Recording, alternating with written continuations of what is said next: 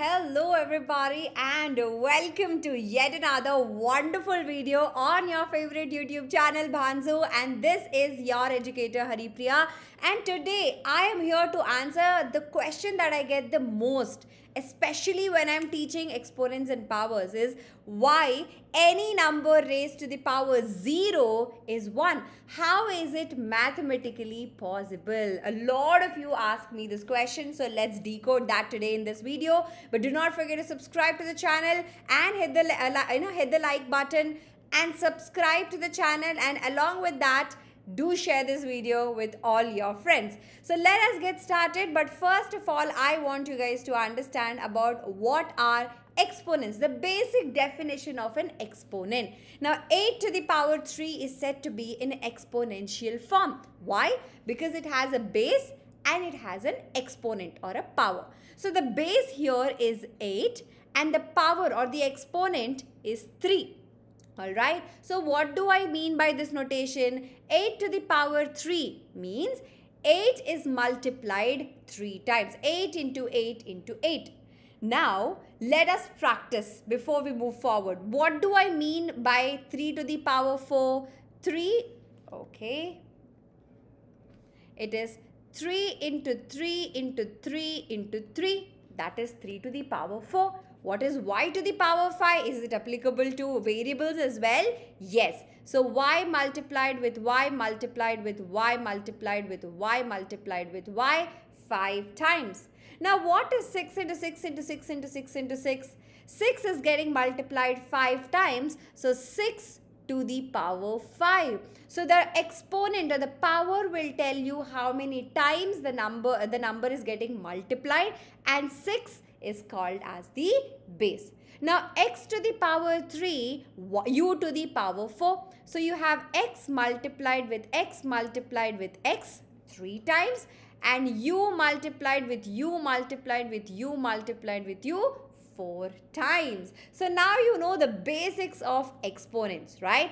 Now what is y to the power 0? We all know that y to the power 0 is 1. In that case, any number to the power 0, even if I take 7 by 6 to the power 0, it is 1. Minus 7 to the power 0, it is 1. If I take a decimal, 3.14 to the power 0 is also 1. But the main important question here is, why is it so? Now, I have two proofs for you in today's class. Now, we know that y when multiplied with 0 or any number when multiplied with 0 is 0. But any number raised to the power 0, why is it not 0? I know this is incorrect, right? But why is it like that? That's what we're going to decode. Now, let's look closely on how to write exponents the correct way. Okay, so when I said 2 to the power 3, all you guys did was 2 into 2 into 2. But the correct way to write is 1 multiplied with 2 into 2 into 2. Because any number multiplied with 1, the value is not going to change, right? Now, similarly, if I say 2 to the power 0, so what do we do? First, I multiply. I take 1 multiplied with 2 is getting multiplied 0 times. Matlab, there's nothing here. It's just 1. Understood? Yeah? Now, I know you're still not satisfied with this proof. You're like, okay, but I need to know more. That's what you're thinking. I have another proof. Now, guys, please carefully concentrate here. A little of maths we're going to use. 3 to the power 4 is 81. We all know. How are we getting it? 3 into 3 into 3 into 3. We're multiplying 3 4 times. Now, the same 3 to the power 4, I can write it as 3 to the power 5 divided by 3. I can do that. How? What is 3 to the power 5? 3 into 3 into 3 into 3 into 3, 5 times divided by 3. So, if I cancel out 1, what am I left with? I'm still left with 3 into 3 into 3 into 3, which is 3 to the power 4. है ना? So, I am writing 3 to the power 4 as 3 to the power 5 divided by 3. The value is not going to change. So, using the same logic, I can write 3 to the power 3 as 3 to the power 4 divided by 3. Hi Anna, what is 3 to the power 4? 3 into 3 into 3 into 3 divided by 3. 3 and 3 will get cancelled. So you are left with 3 to the power 3 itself. Right? So I can write my 3 to the power 3 as 3 to the power 4 divided by 3. Now similarly, following the same pattern, 3 to the power 2 can be written as 3 to the power 3 divided by 3.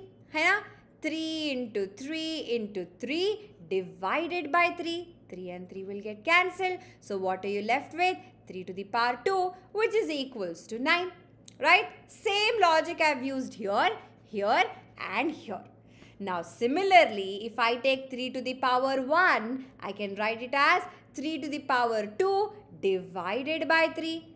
And when I take 3 to the power 0, how can I write it? I can write it as 3 to the power 1 divided by 3. What is 3 to the power 1? It is nothing but 3. What is 3 divided by 3?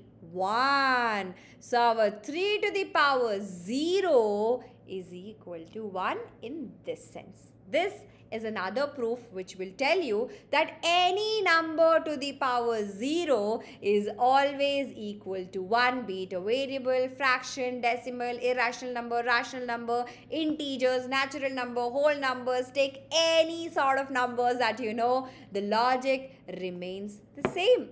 Hope you are happy with this proof. Do share this with your friends. Also like this video if you had fun learning it.